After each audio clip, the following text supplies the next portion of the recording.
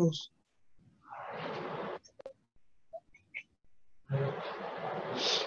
Section 144BBA, where assessing officer is supposed to make a reference to principal CIT or CIT appeal or GAR approving panel. There is a hierarchy of reporting. First, the assessing officer has to report to the principal CIT or CIT as the case may be. And then with their approval, the reference will be made to the GAR approving panel, and then the GAR approval panel will be comprised of experts and representatives from various fields. And then once the GAR approving panel declares a particular arrangement as an impermissible arrangement, it will be considered as a impermissible avoidance arrangement, and all the consequences under the Act would follow. Here, Section 92(2)(a) and 90(a) into bracket 2(a) GAR overrides tax treaties. So, notwithstanding tax treaty, GAR would prevail. We have Section 245 and A4, application of advance ruling on the applicability of GAR. 253(1)(e), direct appeal before the ITAT against the assessment orders in GAR cases. One can bypass the no need to go to other forums or other panel. Then Section 144C, 14, and no reference to dispute resolution panel. That is what we can bypass. In case of a GAR, no need to go to DRP. We can directly go to the ITAT. Now, this is just for your information, not really, need to remember. The GAR roadmap, clause 30C applicability, all started with 16th March 2012, when the first time in the finance bill, the concept of GAR was introduced. And then June 12, draft GAR guidelines by the Government of India were framed. 13 July, expert committee on GAR was constituted. 1st September, GAR committee's report was published. 14th May 2019, clause 30C kept in abeyance till 33/2020. Okay, before that, 14th March 2013, GAR was postponed for 2 years. It was widely discussed and deliberated, and it was, decided that India is not yet ready for such a wide, provisions. Then again, GAR was deferred for 1 more year, up to 2017. And the reporting part, though GAR was made applicable from 1/4/2017, the reporting under the tax audit was deferred by till 31st March 2019, and again 2020, again 2021, and now from 31st March 2020, or rather 1st April 2022, the reporting has been now brought in under the tax audit. So the reporting has been postponed for number of times, number of years, but now it is made compulsory to report under the tax audit, and that is why we are learning this provision. Now, Chapter 10, as I said, so Rule 10 says that Chapter 10, that is a chapter on GAR. Now, why we are discussing about the GAR? The reason is that the clause as it is worded, it says that whether the assessee has entered into an impermissible avoidance arrangement, as referred to in Section 96, and which takes us to the general anti-avoidance. Now, remember the clause 30A, 30B, and 30C. 30A deals with the transfer pricing. 30B deals with the inadmissibility of certain interest expenses. And the 30C deals with this reporting about the impermissible avoidance arrangement. These are all part of the anti-avoidance provisions.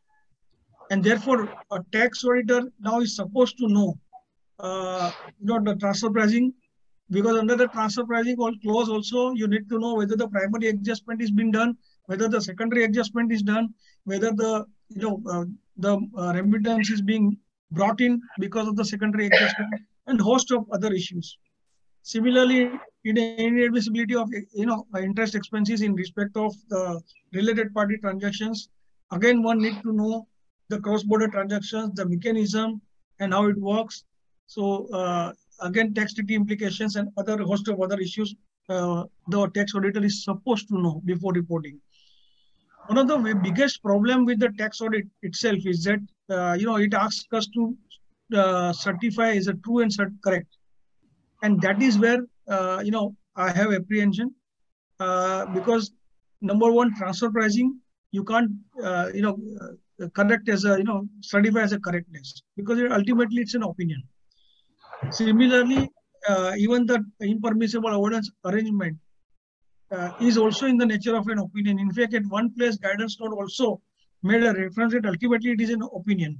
We'll see, how we can, report this transaction or how we can put a relevant disclaimer. Then we have a 10 Rule 10 UA, determination of consequences of IA, 10 UB, notice and forms of reference under section 144 BA, and 10 UC, time limit for various stages of assessment procedure in GAR case. These rules are very, very important because these are the actual implementation mechanism. So if we look at SAR, what is SAR? It's a specific anti-avoidance rules. So we have a number of specific anti-avoidance rules under the income tax laws. Okay. And this is just for your information, that how income tax department or income tax laws in India are becoming very stringent, and it is not advisable or it is virtually impossible now, for a taxpayer to enter into any dubious or any, transactions for tax evasion, I would say. Tax Information Exchange Agreement, Section 90 and 90A. So we have a very seamless exchange of information coming in day in and day out. We read in the newspaper about the exchange of information. These are all beyond the leaks, which are already there. These leaks are not in the official manner, but these are the official exchange. And through that, those lot of 148 notices were issued. Non-residents were also issued notices. Disincentive for transactions with persons under a notified jurisdictional area. We had a recent classic case of Cyprus, which was notified as a notified jurisdiction, and of course later on, after they comply with certain requirement, it was taken out of that. Section 94A. We have thin capitalization, Section 94B. I made just now a reference. Clause 30B deals with this particular reporting requirement. We have a poem, place of effective management in respect of overseas investment, which deals Section 6.3 and 115H deals with this concept. And we have transfer pricing provisions, Section 92 to 92F, and now we have this GAR. Okay, so this is a host of the SARs which are there under the Indian tax laws. So before we dwell on the clause particular, just to take you through the subtle meaning between tax planning, tax avoidance, and tax evasion. So what is tax planning? It involves planning in order to avail of all exemptions, deductions, rebates provided in the Act. So Income Tax Act itself, encourages planning of taxes. For example, we claim deduction for investment into PPF or say LIC policies or say other, Mediclaim, etc. Now, these are the incentives which are given by the government. When we come to tax avoidance, it means reducing tax liability by interpreting treaties and provisions of the Income Tax Act by ignoring the spirit.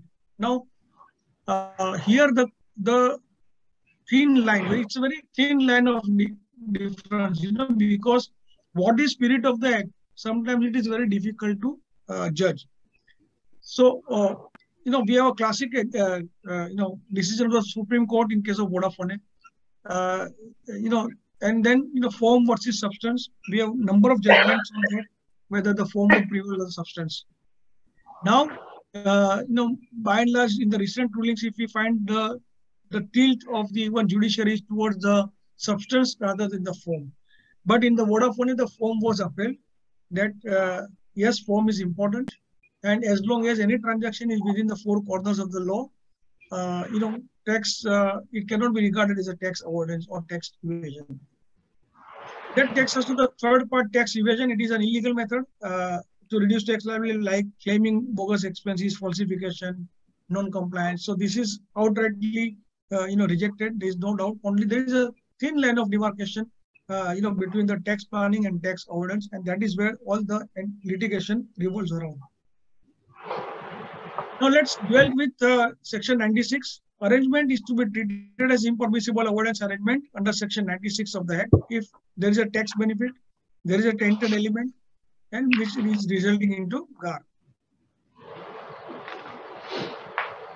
So what section 96 essentially deals with? Section 96 says that any arrangement which creates rights, obligations which are not ordinarily created between persons dealing at arm's length, it results directly or indirectly in misuse or abuse of the provisions of the Act, it lacks commercial substance or is deemed to lack commercial substance by virtue of fiction created by section 97, or any arrangement entered into or carried out by means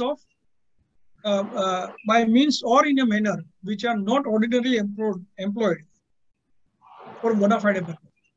So when we look at this or analyze this particular 4 situations which are dealt in 96, this is the crux of the today's discussion.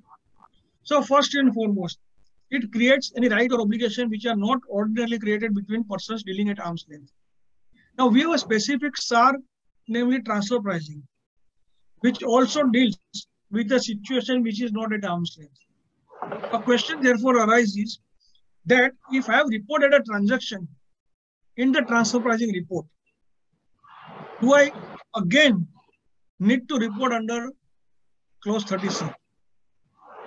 Because it talks about a transaction which is not at arm's length. For example, I have made adjustment in transfer pricing. Suo motu, I have made an adjustment and I offered income of 10 crores, which has a tax implication of more than 3 crores. Now, whether we need to report only 3 crores or even less, it's a matter of debate.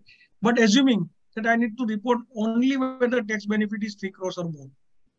Now, here is a case where I have made an adjustment, I have increased my income, and whereby the tax liability is increasing, so which is not at arm's length. Do I still, is it impermissible avoidance arrangement?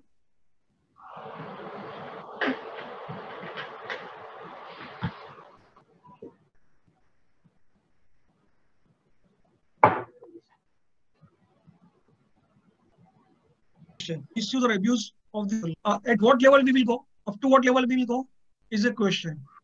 It lacks commercial substance or is deemed to lack commercial substance by virtue of section 97. Now, section 97, if you look at it again, very onerous provisions are there. We'll see in a while.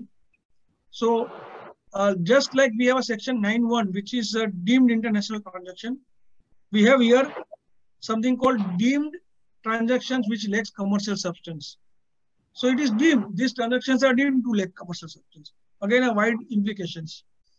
And the last one is the arrangement entered into or is carried out by means of or in a manner which are not ordinarily employed for bona fide business.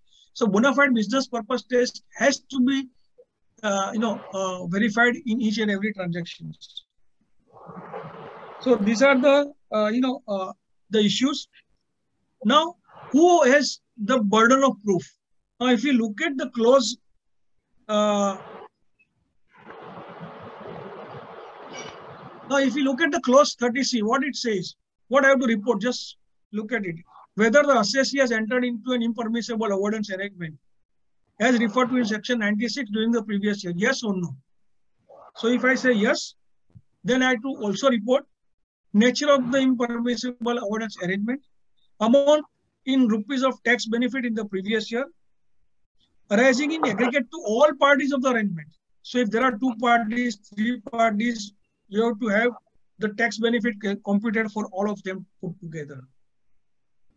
Now, it is virtually very impossible, or it's very difficult to compute the tax benefit arising from a transaction. But the definition is so wide, as I said, the 4 different scenario which we have discussed, directly, indirectly, whether it is a non-arm's length, lacking commercial substance, or deemed lacking commercial substance, non-bona fide business purpose. It's such a widely worded that it covers almost all kinds of transactions. Like, and And again, it is not restricted to international transaction. The GAR is applicable even to a domestic transaction. For imagine a situation where there is a transaction between a parent company and a subsidiary in India. And if there is some, over invoicing, under invoicing, that could be covered. If there is some accommodating party, now we have a famous case, those who are, practicing on, erstwhile VAT and GST, and also, there were a lot of accommodating parties, who were issuing bills. And these transactions were unearthed by the VAT department, and even under income tax, huge cases or huge additions are being made. We have especially diamond, gems, and jewelry industry.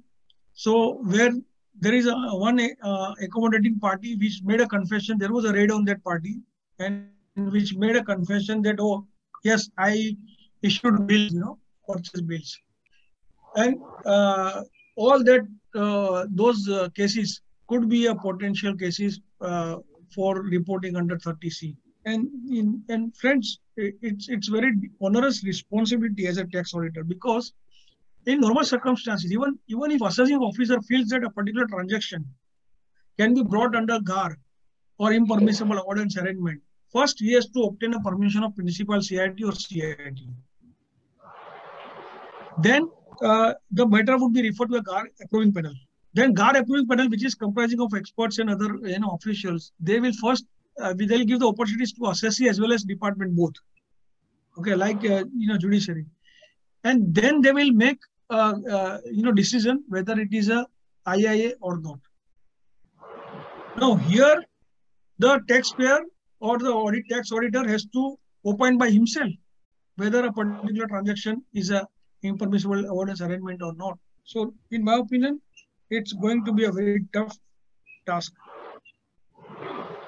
When we look at arrangement, what does arrangement means? So the one good thing is that most of the crucial terms are defined, and one difficult thing is that these terms are so widely defined that it can include anything and everything.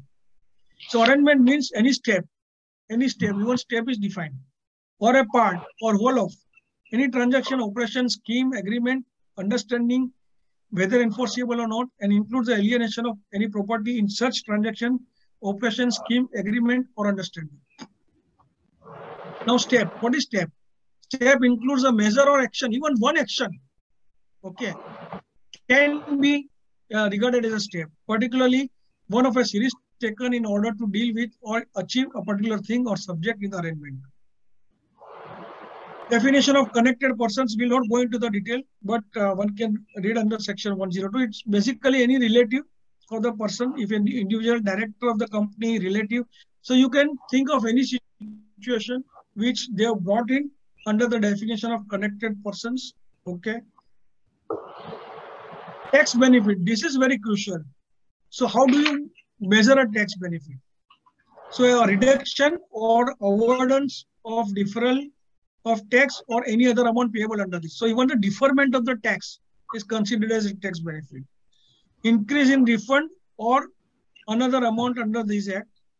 Reduction of avoidance of deferral of another of tax or another amount that would be payable under this act, or even as a result of a tax treaty. So even a tax treaty benefit which results into deferral, okay, or reduction or avoidance of tax, that can be computed as a tax benefit. So if I enter into such an arrangement whereby my tax liability is reduced. For example, say I want to invest in USA.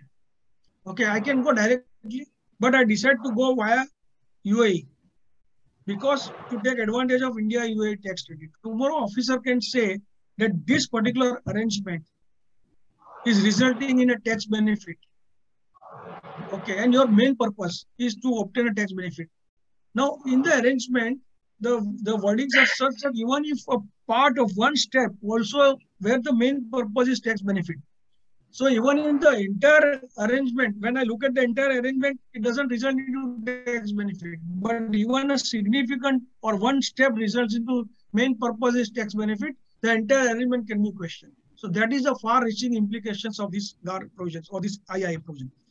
An increase in refund of tax or another amount under this act as a result of a tax treaty, a reduction in total income or increase in loss. All these kind of situations will be covered under the tax benefit. Now, here one question comes. Suppose when I have to report this. So it is whose responsibility or the onus is on whom to prove that a transaction is a GAR or impermissible avoidance arrangement. Now, section 96(2) says that main purpose of a step or a part of the arrangement is to obtain a tax benefit. Then, unless proven to the contrary by the assessee, it is presumed that the object is to save the tax.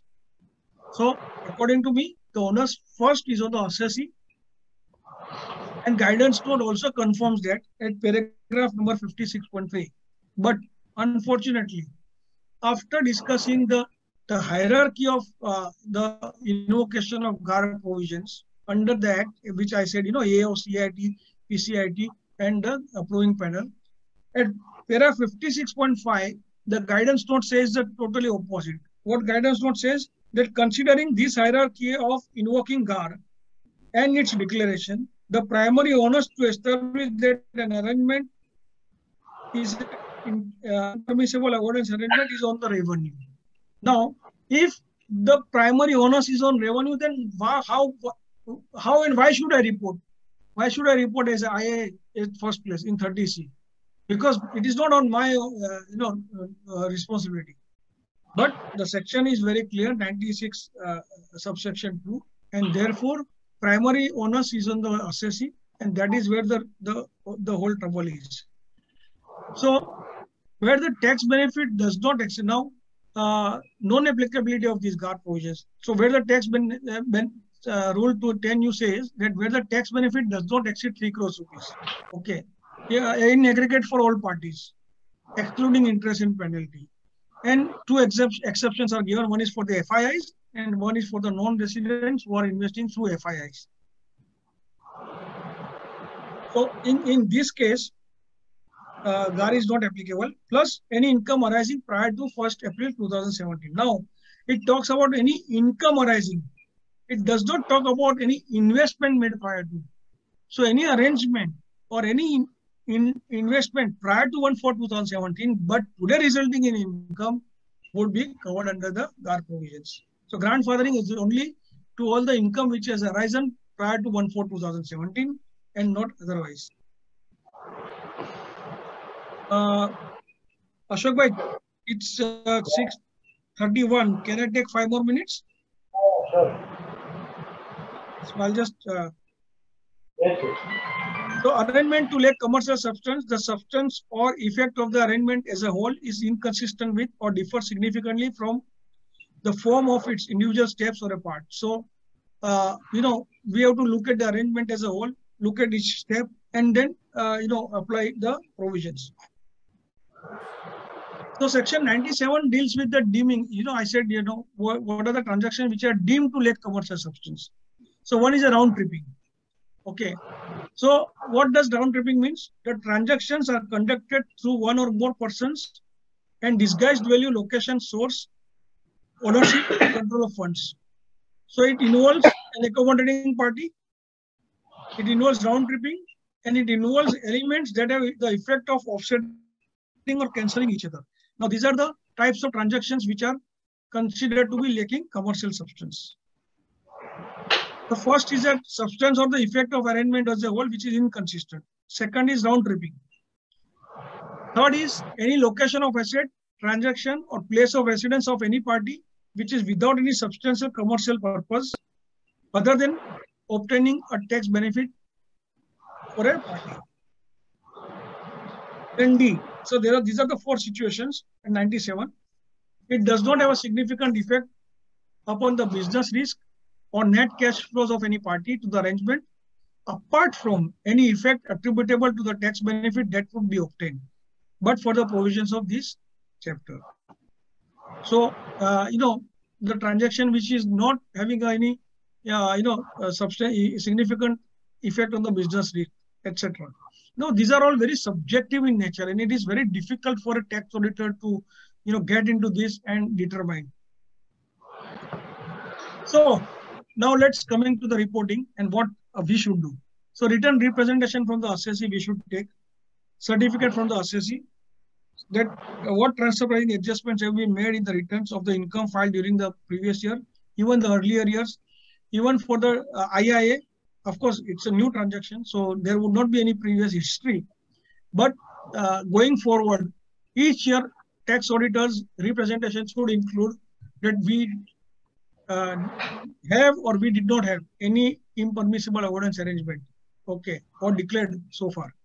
Whether any advance pricing agreement was entered into during the previous year, whether any transfer pricing adjustment was made, confirmed in assessment order appealed during the order passed by during the previous year, whether any agreement has been arrived under a mutual agreement procedure during the previous year. These are the mandatory things which we should take it.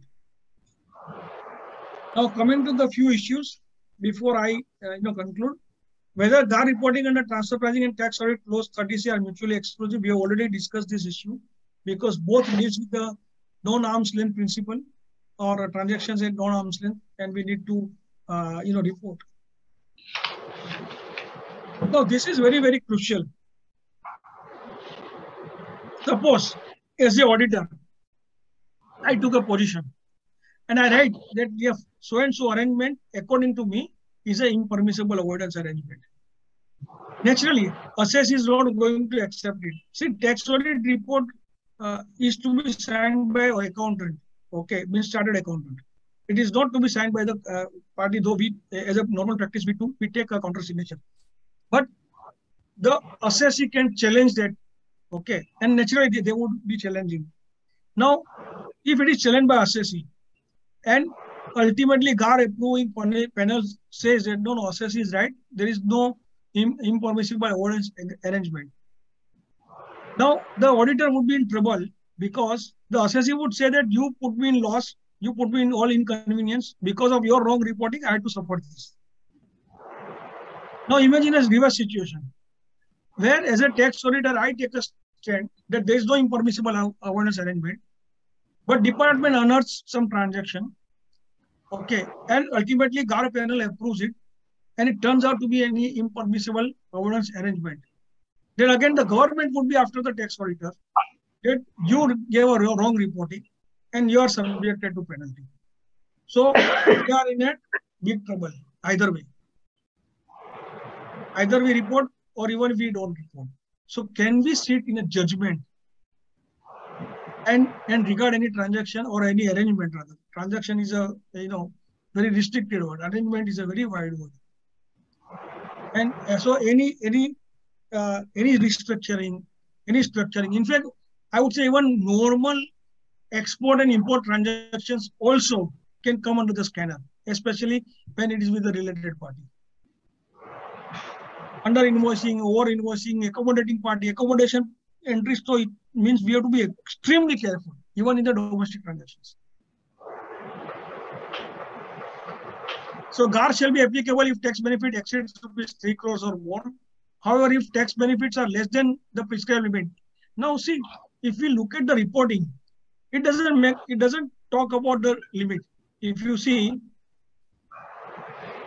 what it says, whether the assessee impermissible avoidance arrangement. Now, when we go to section 96, it does not talk about 3 crores of rupees. It only talks about reference to 97. Now, the 3 crores limit is given by the rule. Okay, and it talks about where the tax benefit does not exceed 3 crores in aggregate. That is for the GAR provisions. And in my opinion, impermissible avoidance arrangement is wider than the GAR in a way, unless we equate both the same. So, suppose if the tax benefit comes out only to 2 crores. So does it mean that it will not be regarded as impermissible avoidance arrangement at all? Or I still need to report, but GAR may not be applicable? The big question. Guidance note is silent on this. Guidance note only says that you look at the previous history, whether there was any impermissible avoidance arrangement, you report on that. If there is implications of the current year transaction, current year tax benefit, you report on this. Because these are all the issues which would come up as we go along. And finally, friends, I personally believe it's an extremely risky proposition for a tax auditor to sign this kind of clause. I think it's a time to take a professional indemnity as well.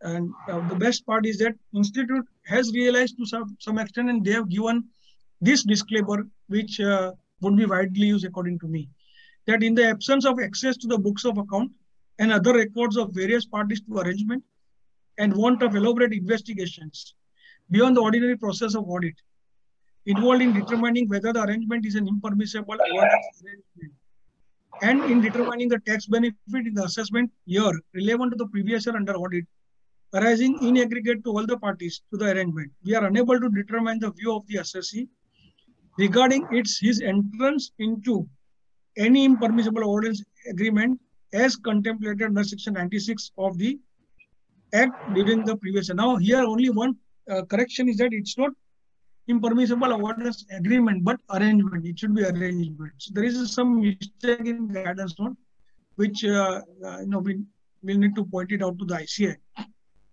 But again, see, the disclaimer is rightly worded, because if I have to report any IIA, then I have to be an investigating agency. I as an auditor, it is very clear my job is to report whether the compilation or the records which are produced before me are true and correct. I am not saying that something which I have worked. I'm not supposed to do an investigation. Then otherwise my role will be a different kind of auditor. As a tax auditor, I should not get into the shoes of a forensic auditing and reporting. Again, tax audit is a big problem, because see, statutory auditor, if I am a statutory auditor, I am appointed by shareholders. I report to shareholders. If I am an internal auditor, I am appointed by management. I report to the management. Tax audit is one thing where I am appointed by a management, but report to the government. And what report? Report all that wrong things which management has done. I am supposed to report to the government. So there is a conflict of interest. There is a lot of difficulties. I think one should be very careful before putting a signature on this particular item. Thank you very much. If it's less than 3 crores, you said, yeah, even if it is less than there is an issue. What is your personal view?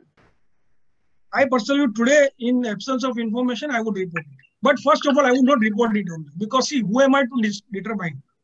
Yeah, that's right. And so I am not going to report. I am going to give disclaimer only, because see, 3 crores, first of all, I have to have access of the older party's record. Yeah. Now, if it is related party, I can still have it. But if it is unrelated party, definitely I am not going to have it. Again, in the related party also, it's very difficult. Even if the accommodating party is there, for example, I won't have a record of his books of accounts. Okay. So I don't think anybody would report, except where in the previous year, for example, my client, any transaction is already reported or declared as IIA. Then I'm in a trouble. That's what guidance was said. Yeah. So then even if it is 1 crore, I would report. Practically also, it needs to be prepared by assessing. Correct, but so that is statutory. Yeah, exactly. So in the statute, yeah, absolutely, you are right. In statutory audit, what the language we use, it is a role and responsibility of the management. Auditor's job is only to express opinion. But here we are not going true and fair review. We are giving true and correct. And that's what even section, this clause 44 will have a trouble. How are we going to certify each and every figure?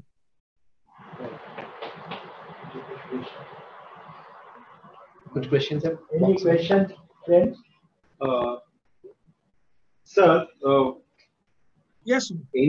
Any specific situation you see where the reporting may trigger, because otherwise it is for a department to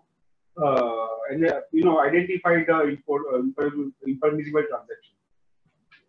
Exactly, so, that's what I'm saying. But the section 96(2) says That unless it is proved by the assessee. Yeah. So even dividend versus buyback, because dividend attracts full tax, buyback, attracts 20%, Correct. tax. So can the government realize that this is a avoidance of tax to the promoter group? How far one can. So dividend and buyback could be little on a weaker ground for the department to argue. The reason is that it is part of the statute. But dividend stripping, yes. But dividend, because if buyback could be generally in case of buyback. I have seen, there are more non-tax considerations than the tax considerations. Okay. So as long as we are able to prove that the main purpose is not a tax avoidance. Okay, or tax benefit rather, not even, they are not using tax, they are using tax benefit. So as long as my main purpose is not tax benefit and I can substantiate it, I think there should not be issue. Okay. One question. But you are right, department can argue and invoke in any situation, then we have to fight it out. Mayur bhai, see, regarding secondary adjustment made in certain cases, 92 CE, the primary adjustment. So whether we are auditing for current year, so how we can give secondary, what will the effect of transaction, whether he will bring back money that substantially what a benefit has been taken by other party. So you are talking about 30A or 30C? 30A, 32A. Yeah. 32A, small a. Correct. So it is very difficult. I agree with you. In fact, let me tell you, generally in 195, before my 195 lecture, I give a statutory warning, that after listening to me, you may not be comfortable signing, 15 CB, because, we sign a lot of forms in ignorance. So likewise, tax audit also, this 30A, 30B, 30C, there are a lot of risk involved as far as the auditor is concerned. See, assessee in any case is going to contest and fight it out. No, nowadays they'll have a penalty on the auditors. But I agree, there is a problem I here. audited for 22-23. So now whatever may be effect, that no subsequent year that. So you can write no comments. No, it is impossible to perform. We are unable to. Yes. Correct. I agree with you. Ashok Sharma has stated in his opening remark that a blend of knowledge on direct tax and indirect tax. Let me clarify that in the initial years of my practice, I was practicing more on the front of direct tax. Perhaps post service tax, maybe say 97 onwards or so, I was more tilted toward the indirect tax, and now substantial time goes on indirect tax. As regarding the direct tax, I have a little working knowledge. But I think for clause number 44 is concerned, you will be looking forward for more of the indirect tax, perhaps, perspective. Although it is a forming part and parcel of the tax audit report, which is normally signed by an accountant who is more dominantly practicing in the taxation front or direct tax front. Friends, let me tell you honestly, we are living in the world of specialization today. But when you go and sign the reports, tax audit report, be it a company audit report or tax audit report, I personally feel you need to have a knowledge of a lot of areas or a lot of laws, and when it comes to specifically today's topic, a tax auditor has to have such an in-depth knowledge for indirect tax, something which is very difficult to digest, the kind of details which is being sought for. It's going to be an onerous task for the auditor. He has to take a call how far he is able to justify. Well, friends, the clause number 44, the little background of this part is concerned. As Mr. Mayur Nayak, my previous speaker, has stated that about GAR provision, clause 30 is also kept on deferring by the government, and it was kept on postponement. Same thing as happened with clause number 44 of form number 3CD. It was in the year 2018, the first time the form was modified by notification in the month of July 18. But thereafter, immediately we got a circular whereby the order under section 119 was issued, and it was deferred to 2019, later on 2020, thereafter 21, and ultimately 2022. So it was extended for 4 times. I'll not read the verbatim. This PPT I already circulated or handed over to CTC. Perhaps you will get it from them. So the final version is concerned, it was kept in abeyance till 31st of March 2022, and that is the latest circular we have of 15th of March 2029, and thereby order 119 was been passed. So friends, let me tell you, that means perhaps even the professionals as well as the assessee was aware about this clause, but for almost 4 years when government was for one or other reason was not implementing, perhaps even the business community as well as the professional were not serious on this, and there are not much of the rather debate or planning done by many of the business entity, or even the auditors have never thought of this front. Perhaps we are thinking this time also we will get an extension on this front, because form number 3B is undergoing change in GST, which is a return, monthly return, which we are filing. Anyway, now the time has come and the tax audit due date is there in September. We need to file. So we are in the last 3 weeks time left out for this year. And how we should go about. The institute has also come out with a guidance note, which is a revised guidance note on tax audit, and which was released only on this 20 August 2022, whereby a commentary is given on this clause number 44. It is around 5 pages. They have given in para number 82 of the guidance note, starting from page number 255 and up to 259. So very important few of the clarification we got it. So in my presentation, what I have done is, concern we have, first of all, what is the requirement, what is envisaged by the form. I'll explain that in brief with the columns. Then I have taken out few issues. I'm also thankful. Let me acknowledge that Mr. Ashok has also given me a couple of issues which I have already incorporated. There are about 12 issues which I have taken, but perhaps there will be endless issues which perhaps if you are having, either Ashok Bhai or any of the participant can ask, be the time permitted. I will try to understand, but let me clarify, both of us, myself and you, all of you are on a learning phase or learning stage rather on this topic is concerned. Now, the first is when applicability of this clause. Very important, whether it will be applicable 31st March 2020 till that it was kept in abeyance. How to interpret that is very, very important, because that means this clause has been operative from 1st of April 2022. Is it that the period starting after 1st of April 2022, or it is the order which is, the report which is signed or uploaded after 1st of April 22? How that applicability date has to be worked out is going to be a moot question. So let us go to the circular, which is the text of the circular I have reproduced here, dated 25th of March.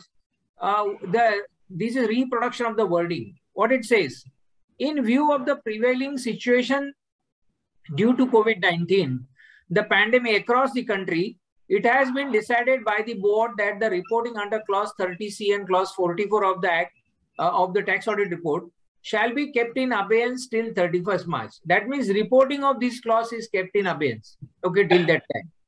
The language is concerned, there is a confusion, and which you have decided it is applicable for period up to March 22 or report signed up to March 22. That is what is the point of which need to be understood and clarified. So we should go to the language of the original order of 2018 when this particular clause was rather notified or rolled out. And at that point of time, the wordings were concerned. The specifically that particular notification says that the matter has been examined and it has been decided by the board that reporting under the proposed clause 30C and 44 of the report shall be kept in abeyance till March 31st, 2019. That was for the first time. And therefore, for tax audit report to be furnished on or after 20 August 2018. Now you mark the word. What they have written is tax audit report to be furnished on or after 20th August 2018. But before April 1st, 2019, the tax auditor will not be required to furnish the detail. If you go by the language which is used in the original circular of 2018, and that time when it was kept in abeyance, the wordings were harping on, it was a date of furnishing of the report. It was never talking about it was pertaining to which financial year or which period it may be. So what was extended or rather kept in abeyance is only if you have signed the report till that particular date.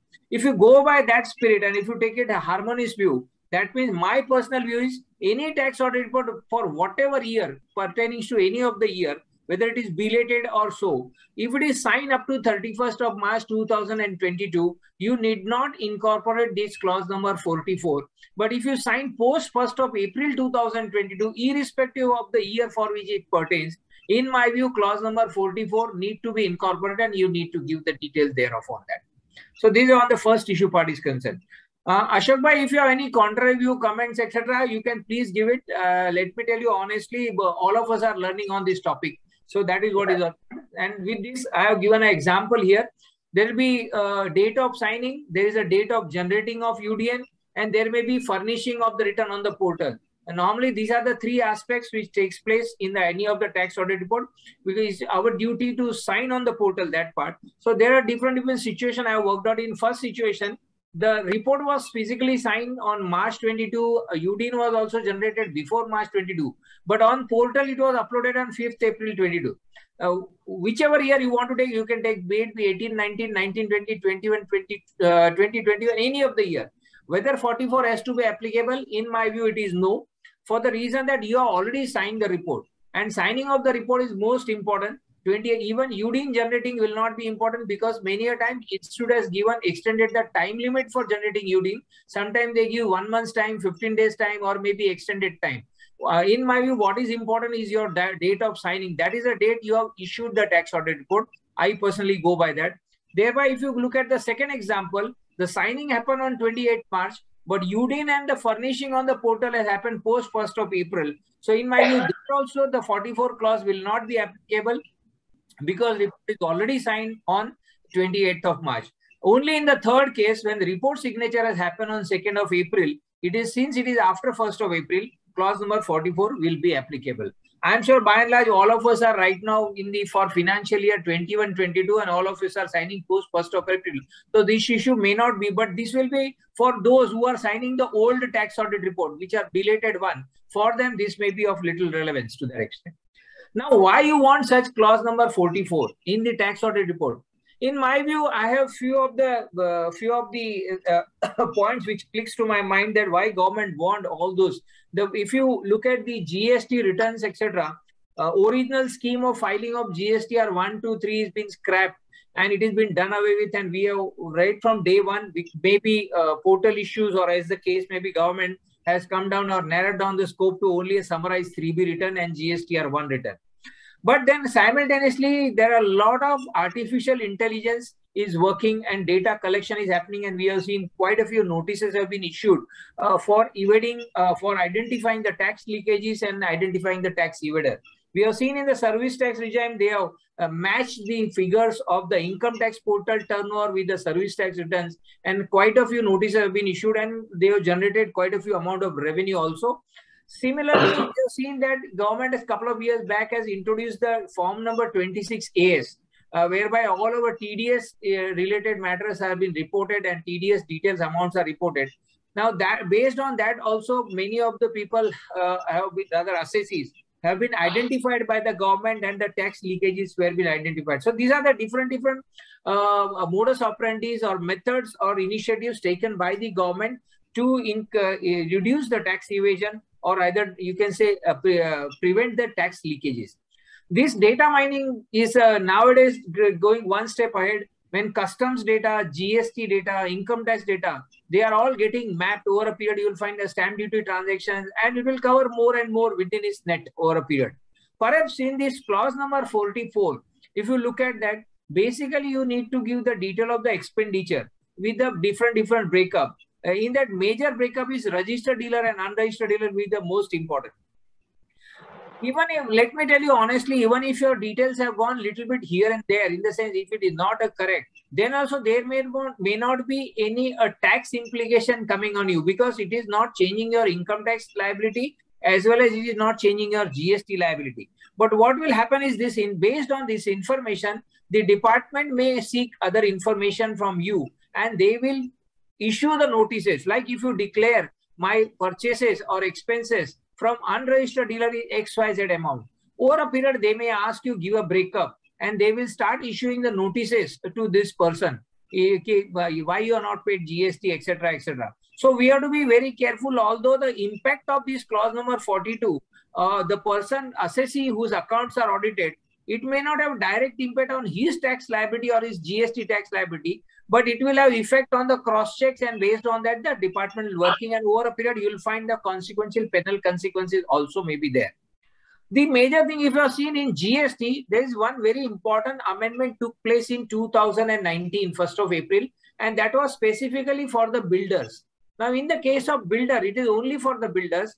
Under the GST, there is a requirement that builders should procure minimum 80% of their goods from the registered dealer. If that falls below the 80% of their inward supply, then to the extent it falls below 80%, builder is required to pay tax under reverse charge, on the purchase under reverse charge at the rate of 18%. Those who are not practicing GST in detail, let me give examples. For the entire year, say financial year, a builder development's total expenditure is say 1 lakh rupees. And in the 1 lakh rupees, there will be various items of expenses. It will include some purchases, services, admin expense, etc. If say 75,000 out of this 1 lakh is only from the GST registered dealer, then that builder has violated the condition. And therefore, because the condition is minimum 80% should be from registered dealer. So to the extent of that 5,000 rupees shortfall, builder will have to pay tax under reverse charge at the rate of 18%. And that is how the builders are concerned, have become cautious, and rather they will have to ensure that they deal with the supplier who are registered. If not, it will cost them 80%. Let me tell you that even if your purchases are concerned, that may carry 5% rate, 12% rate, but you need to pay at the rate of 18% only on all the shortfall except cement, that the rate may be 28%. Now, I am sure in this clause number 44, I am anticipating such kind of provision may come down the line, maybe 2 years down the line, you will have such kind of provision that if you purchase the expenses, if you incur, and that expenses, they will put some percentage, say 10%. If more than 10% of your expenses are from unregistered GST dealer, then perhaps they may not allow a deduction. Possibly, this kind of provision may come in income tax, so that whatever more and more numbers of people are covered under the GST net, and more revenue is also generated, and it will be more and more transparency. That is perhaps seems to be. Otherwise, this clause number 44 over a period may not serve much of the purpose, either a cross check or find out this thing. So I have given, these are the few of the things which I am anticipating, and 44 right now in a very primary stage.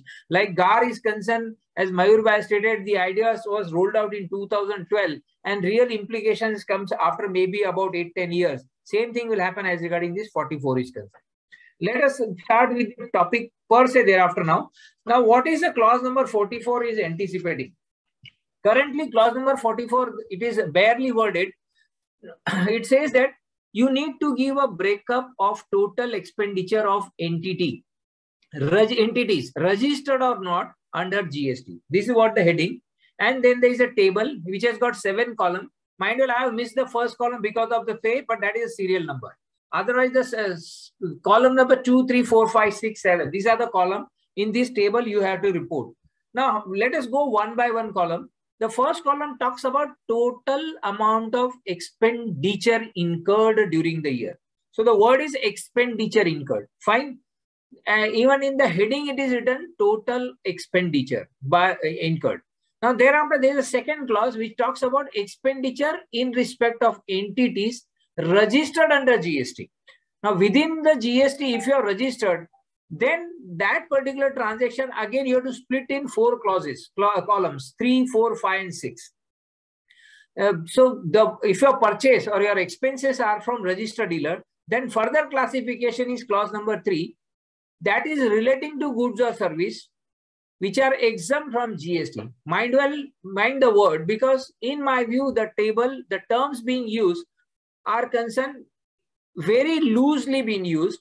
And it is still giving, if you technically interpret, it will give a different meaning. For the reason that goods and service tax is concerned, it is taxed only when there is a transaction of supply of goods or services. If it is not supply of goods or service, GST will not be applicable.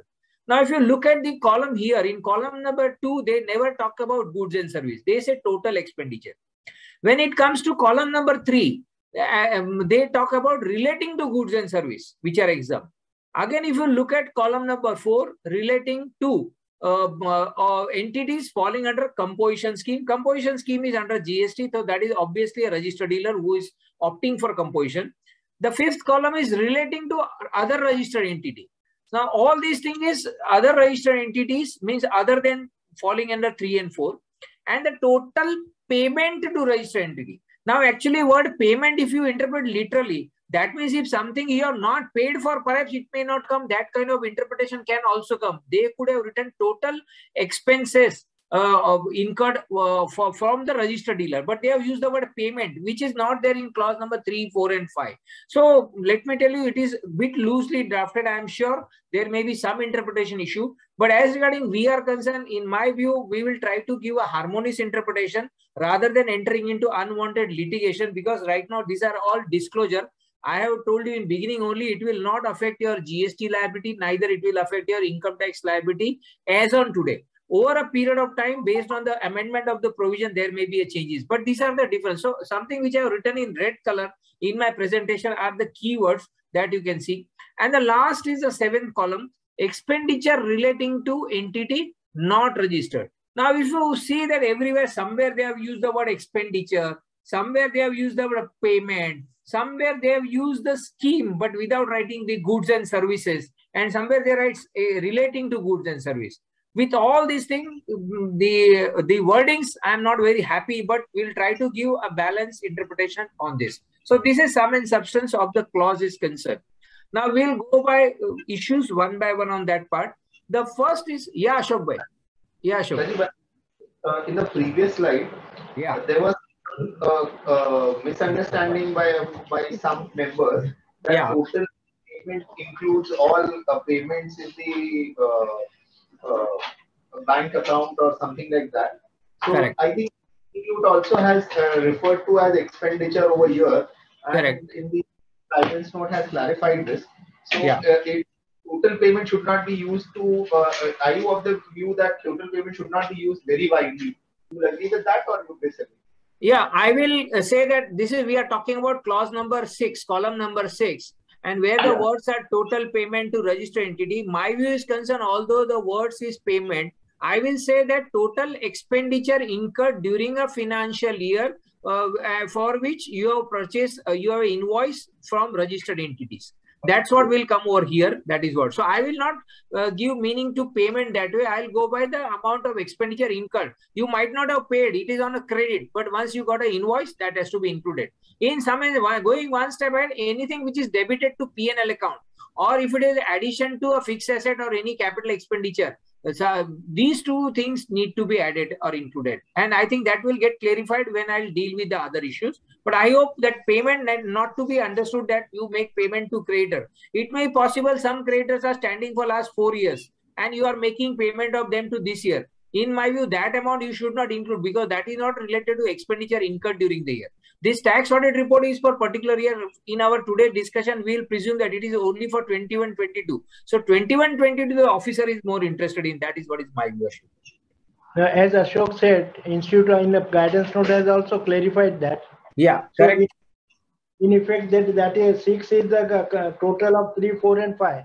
Yes. No. I will. 3, 4, and 5. You are trying to go by that. Yes, fine. Absolutely. Total payment. It will. Yes, to that extent, I agree. Yeah. Right. So with this, issue number 1, whether information is to be given for each head of expenditure or consolidated figure of total expenditure. I'm sure I'll not able to go back to the table, but the table in the first clause, it says that total expenditure. And the question here is that whether, because you will have various expenditure, different head in your P&L account, whether you need to give breakup of per head or qua total expenditure. Now for that, the wording in the table has used the total expenditure. When they specifically says total expenditure, the form itself is not envisaging headwise breakup. That is what is my view is concerned, and it is supported by our guidance note of institute. I have given relevant para number also 82.1, which clarifies that you need not give breakup like stationery, conveyance, or staff welfare, or rent, etc., salary, etc. So headwise breakup is not envisaged, but you should give only consolidated figure to be incorporated in this clause. If you want to, as a precaution, we followed a practice that we have given consolidated figure right as a disclosure if you want to make it that way. But otherwise, it is presumed when the word is used total expenditure. That is my view on the first issue. Next is total expenditure, whether includes revenue as well as capital expenditure. Because in income tax, we have a concept of revenue expenditure as well as capital expenditure. And normally the capital expenditure will be by and large will be kind of thing which is it is either addition to fixed asset or a deferred revenue expenditure kind of thing, or something which you write off over a period of time, say lease premiums, etc. Those kind of expenditure may be there. Now, whether expenditure, so if you again go back to the words language, in my view, expenditure, total expenditure include both. It is revenue as well as capital expenditure. You need to include the both. That means the amount of debit side of trading profit and loss account will not be a full stop. You need to add to that the all additions made to fixed asset, because that will be capital expenditure plus any deferred revenue expenditure if you are there and treated that as an asset which you write off over a period of time. And if you have incurred during there, that also you need to add it up, and that consolidated amount will come. Only thing is that this is also clarified by I issued in para 82.15 of the guidance note. And here Institute stays one step ahead. They say that you can give a breakup within that. You write down revenue expenditure one line and second as a capital expenditure. That will give very easy in understanding and reconciling the data. The best way is to give separate figures for revenue and separate figure for the capital expenditure, but you need to give both details. The third is concerned whether details of depreciation or loss on sale of assets, etc. Such kind of transactions also need to be included. Now the question comes is concerned, I have stated in sum and substance the debit side of trading and profit and loss account is the one. So we have many such items which are given, which are deductible, like depreciation, loss on sale of asset, etc. Sometimes write-offs, etc. Fine. So whether that will has to be included. So if you now again go back to the clause and take column number 2, it uses the word total expenditure. By all means, depreciation or loss on sale of asset is concerned. They are definitely an expenditure, but the part is concerned under income tax section 32, depreciation is an allowance. The percentage, they allow you a percentage, only this much will be allowed. See, in the books of account, you may claim more or less. That's your choice. If it is non-corporate entity, under corporate, you have a depreciation under the Companies Act, which may be a different as against what is there in income tax. But basically under income tax, it is an allowance. And as against Companies Act is concerned, it is a charge, or rather it is the expenses which you have incurred by writing off the depreciation of the asset portion. Now, Institute in its para 82.2 stated that depreciation need not be included in column number 3 to 7, because 3 to 7 column is concerned, it is for the expenditure incurred by you. It is more of an inward supply. Either you have purchased from registered dealer or purchase from unregistered. These are the only two choice, and within there may be possibility of exempted goods, or there may be a composition dealer. So by and large, 3 to 7 you are not to include. But column number 2 is concerned, it is advisable to include the same. So column number 2 may please include depreciation as well as sale of loss on sale of asset. By any chance you don't want to include, because as against that unfortunate part of this is concerned, CBIC although has notified this, but there is no circular giving clarification of various issues which is coming out of it. Till the circular is not there, my humble suggestion and view is concerned, whatever method you want to follow, please make a disclosure. So I will try to take a depreciation on the column number 2, and it will not be included by me in 3 to 7. And suitably, I'll write a note also. But those who don't want to include in column 2 also, then they can put a note below that depreciation and such kind of things are not included. The only question may come that when you are filing a tax audit report on the portal, such kind of notes are allowed to be incorporated or not, that I am not very much sure about it. But you can definitely give in the signed report, that can be. So either method will good. Prudently, I will try to include that in column number 2 by way of a note. Rajiv, can I add something? Yes, sir. Yeah. So in this thing, you can add the note in your form 3CB clause 5. Yes. The you put over there, and form 3CA clause 3. Correct. You can add the notes over there. Correct.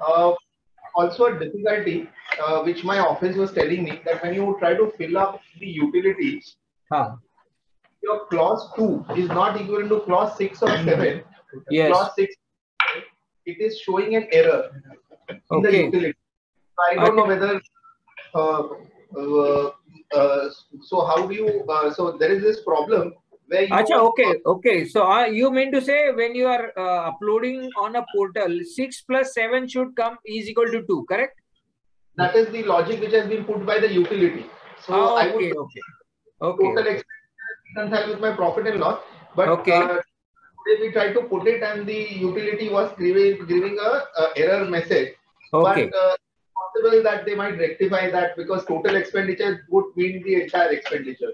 Fine. I appreciate Ashok, because I have not uploaded. My office has so far not told me this kind of thing. But anyway, if that being a case, okay, then it is, you cannot include depreciation in column number 2 or even the loss on sale of asset. Then you have to disclose that these are the expenditure which are not included in column number 2 to that extent. Then it will automatically tally. Otherwise, no. See, we are living in the world. No, the law is concerned. The cart is ahead of bullock, because portal is important. In GST, we have seen how important the portal is, although it is bullshit many a time. Same thing perhaps is happening in GST, but somehow if portal doesn't allow, then we have to find out media and via media. And plus, we also need to ensure that physical tax audit report we make a proper disclosure at the end of the day.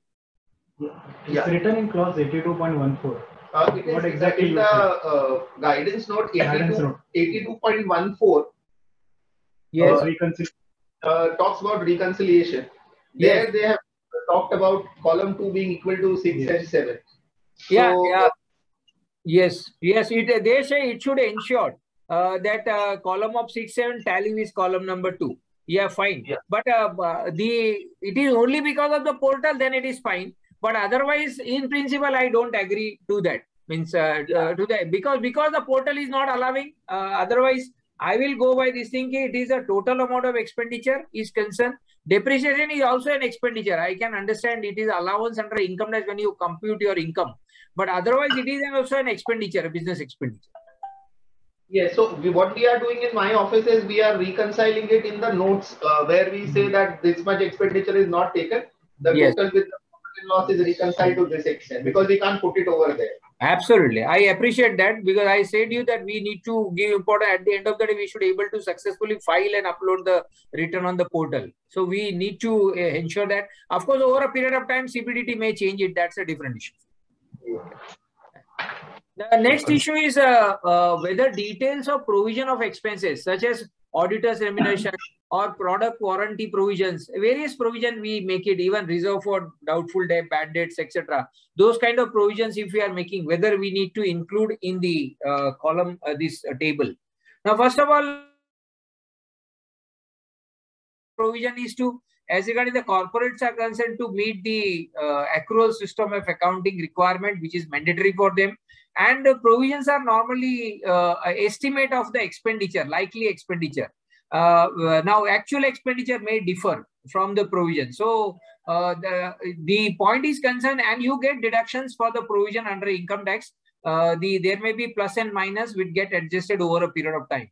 So, if you strictly go by the interpretation, again, it is not the expenses which you have incurred, but the same which is applicable for the earlier clause which we have discussed about the depreciation and other. The same analogy, in my view, should be applied to this part also. And if you don't want to include provision, because 2 and 6, 7 need to be matched, I think we should go about with this. Yeah, I'm sorry. Huh? This is not obstructing, no? No. Fine. Rajiv bhai, there is one question in the chat box. Yes. Can you read it out so that I can? Yeah. Clause 44 is applicable where the assessee is not registered under GST law. Clause 44 is applicable when, yes. See, it is talking about registration of a details sought for or called for in clause number 44 about the details of vendor from whom you are purchasing or to whom you are making a payment towards expenses, etc. So you are not, see, like you are a doctor. and you are truly giving only medical services and you don't have any taxable service because of the exemption, GST number you may not be having and you are not registered. Fine. Now, but you are liable for tax audit because of turnover and you might have incurred various expenses. So in my view, yes, it will be applicable because section 40, once tax audit is applicable, you need to give the entire 3CA or 3CB along with 3CD as the case may be. And 3CD is a table of information, clause number 40, where you can't say not applicable.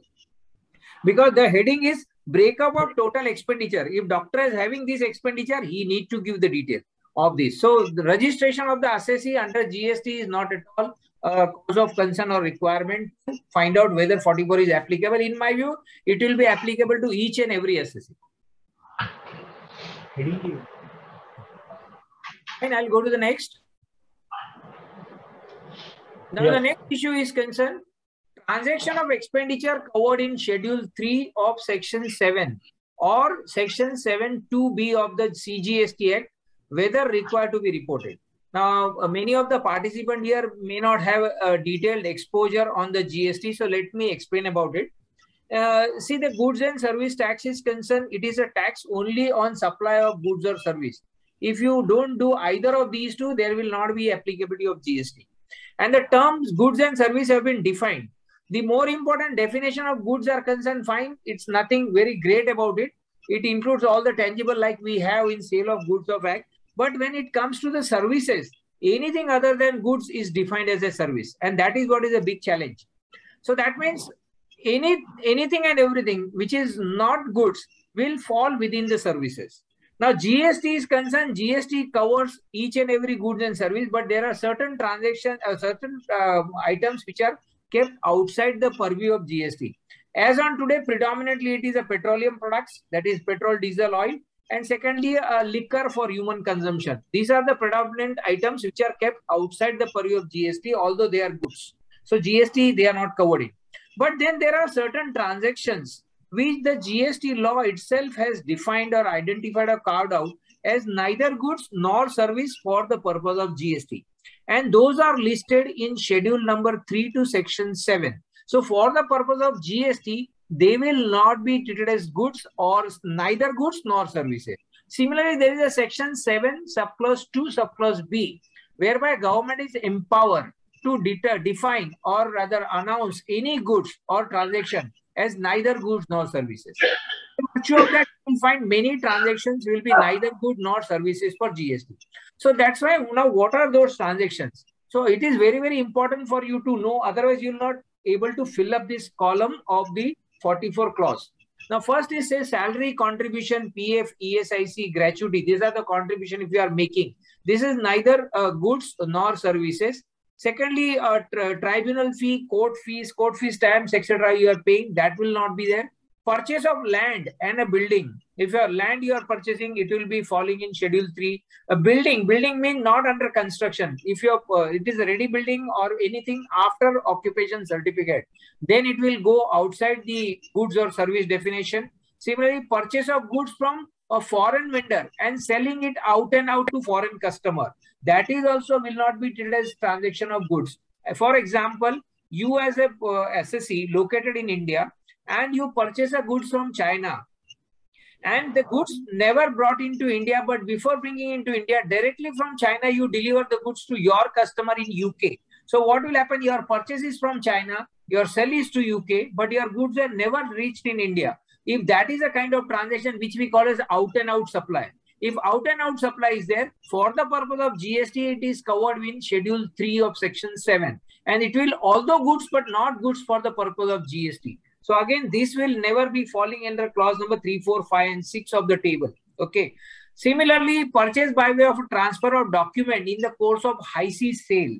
So during the course of import, before the good reaches to the customs, and if you sell those goods, then that will also be outside the purview of this thing. So those will not be treated as your purchases or the sale as the case may be. Then imported goods are kept in the custom bonded warehouse. And if you sold from the bond warehouse before clearance for the local consumption, then those transactions are also falling in schedule 3. And then there are payment like municipal taxes. If you pay to the, say, Bombay Municipal Corporation, you pay your property tax. Then that is also neither goods nor services by virtue of the powers given in section 7(2)(b. It is government has notified is neither service nor goods. So these are the few transactions which are neither goods nor services, and none of them will appear if you have incurred any expenses for these accounts. I am saying expenses means capital revenue both sides. Then it will not find its place in clause number 3, 4, 5, and 6. This has been clarified by ICI in para 82.3 of the guidance note. So no need to report these in clause number 3 to 7. However, you can include in column 2 is my view, but since portal doesn't allow, just now Ashok Bhai stated, then it can be excluded with suitable notes. Yes, sir. Rajiv Bhai, there is one that in case of import purchases where IGST is paid on imports, it is necessary to report the same under column 7. Yes. Expenditure into entities not registered under the GST, because this may show a large amount and lead to unnecessary queries. Correct. So is that whether the import of goods where you pay the IGST, they are supposed to be reported in column 7, expenditure unregistered, and if yes, then it will show a huge figure. The question is that if there is an import of goods. Yeah, I understood. Then it is customs. Customs have collected IGST on the same. Yeah. So should it be included in column number 7? That is the first question. Correct. And then included, it will be a huge amount. Correct. Now so this is going to be a challenge, because what will happen? The income tax officer who is going to go through this tax audit report, perhaps they will not understand GST much. They very limited knowledge they may be carrying, and that is what we have seen when a lot of show cause notices have been issued by service tax department based on the difference of taxable turnover in service tax return, income tax return, and 26 years. So because what happens, somebody talks English, the other is talking French, both don't understand each other's communication. This is what has happened. The same thing is going to happen, because we, although practicing GST, finding it very difficult to interpret and digest the kind of complication. And it is very high time to expect such kind of knowledge income tax officer is carrying about the GST. So I really appreciate what Ashok, you are saying, that on import of the goods, the vendor is located outside India, obviously is not registered, and it's crores of rupees of goods you may be importing. On the taxes are already been paid. But if you look at now this, perhaps I'm telling you because it has been rolled out for the first time after 4 years, and I'm sure this clause will go on amendment in next 1 or 2 years. Substantial amendments will come. Like we have TDS reporting in 3CD has undergone a change over a period of time. Same thing is going to happen, and corresponding GST returns also will be changed. But as of now, the way the column and the information is sought for, in my view, although the amount will be huge, but still it will go under clause 7 only, because it is expenditure of entity, but it is from unregistered dealer only. The foreign party is never registered. It has to find place in column 7 only whenever there is import, although the amounts are huge. And as a precaution, you can, I mean to say, you can write a notes on a manual. This thing, import purchases are classified under column 7, although IGST on the same is already been collected by the government. You can put in a manual report, and because in scrutiny or verification or sometimes you give physical report, in any case, it is appearing to that extent. And those who want to give report qualification and observation in clause 3 of 3CA, I think there also you can give if you want. But in my view, it has to come in column 7 only. The question further says that can it be avoided reporting and write only a note on it? So you don't report it in column number 7 and just write in the form 3CB clause 5 or 3CA clause. No, I don't think that is a correct way, because you see, any of your expenses are concerned for goods and services. Either it will be from registered or unregistered. It cannot be, you toss a coin, either it is going to be king and scale. It cannot, except surely. Fine. So in this case also, your expenses are concerned. Once you say it is my expenses, it has to be either registered or unregistered. If you don't report, I think that is not a, at least I will not take that call. since you are going ahead with writing the note, I think, but prima facie, when the columns are specifically given unregistered and we have clarity, of course, with due respect that columns are giving some whimsical results, but still you should, my view is concerned, you should put it in the column. Advisor Sir, Sumit here. If I may add one point over here, my knowledge on tax and tax audit is quite limited. But if I'm mistaken, there is a place in AIS statement on the income tax portal. Also, data from GST are two-way and showing the data to dealers. Correct. So it is my import details are already contained in AIS as a purchase from registered. Correct. Can we take from that and try to put it in a fashion where the income tax authorities themselves are putting this as a registered purchase in the AIS? So let me put it as a registered purchase only. No, I don't agree, Sumit, for the reason is, for my view is concerned, what is meant by registered entity is the one who is registered for payment of GST. That is very clearly defined in the law per se.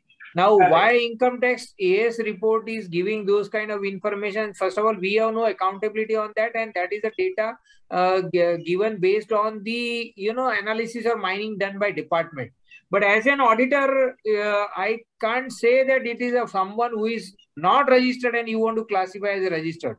Will be absolutely incorrect to that extent. I'll tell you why I'm taking up that question, complementing that by the fact that Section 5.3 or Section 9.3 of IGST Act, GST Act also designates as the person liable to pay tax on these transactions. Putting in the shoes of the supplier. What was the previous regime in service tax also. So, taking the cue from Section 5.3 or Section 9.3 of GST. And complemented by this fact that the income tax authorities are classifying this over here under so-and-so clause. That is where process came into play, whether it would be appropriate on that front. Definitely the clarification will come in the years to come. But for this present year, right now for the next 25 days or so. No, but Sumit, we have a definition of registered person already in 2 subclause 94.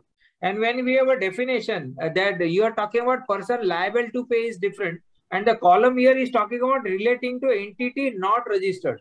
Now, registered person is defined. So, one who doesn't fall will be unregistered only. I don't think your transaction is concerned. The vendor is covered within 2 subclause 94. So, of course, see, let me tell you that if you put a suitable note, there will be clarity to that extent.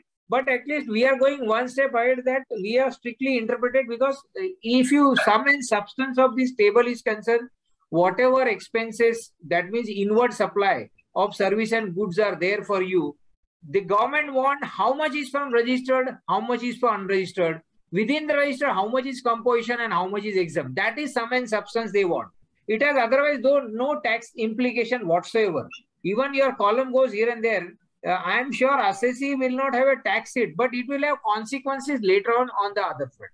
So I will take a call other way, but yes, you are free to do it. I have given my view on that. So 2 subclause 94 never covers these foreign vendors. Sir, what about society maintenance charges? Because society maintenance charges are concerned. If society is registered, it will go under registered.